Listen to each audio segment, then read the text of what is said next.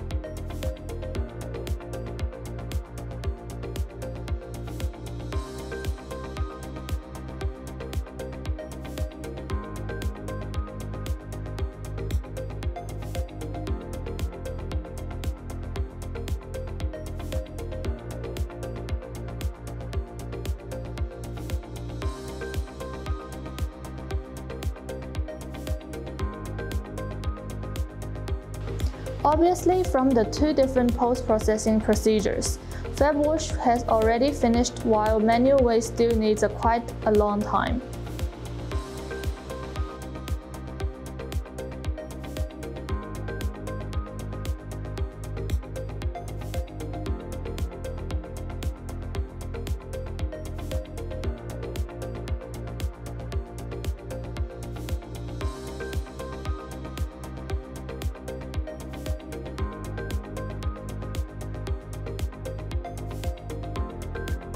The drying procedure makes huge sound and requires a long time for post-drying.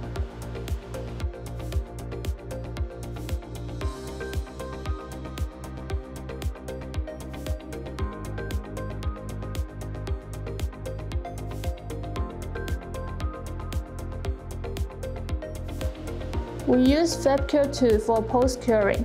The auto-programmed setting time finished the whole printing process and gives the perfect result.